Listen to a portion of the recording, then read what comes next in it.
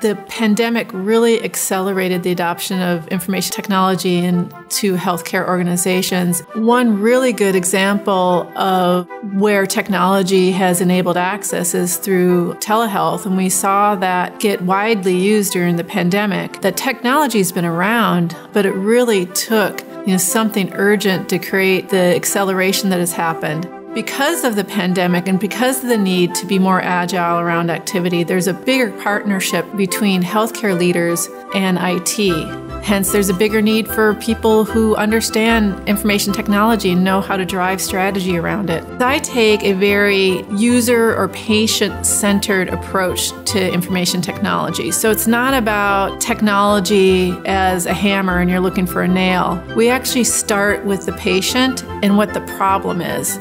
And then we come up with a solution that could solve that particular problem. They'll work on a prototype.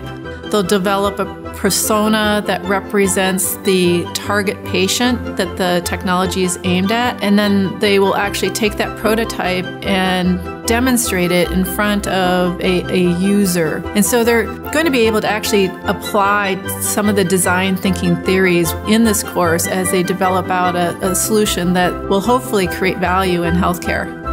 I'm not a programmer. I'm not an engineer. So I don't teach it from that standpoint. I really teach it from what do you need to know as a leader. Technology is pervasive. Whether you're working in healthcare or any other industry, to move your career forward, having a foundation in information technology or in technology in general, understanding how technology can drive value would be very helpful in anybody's career.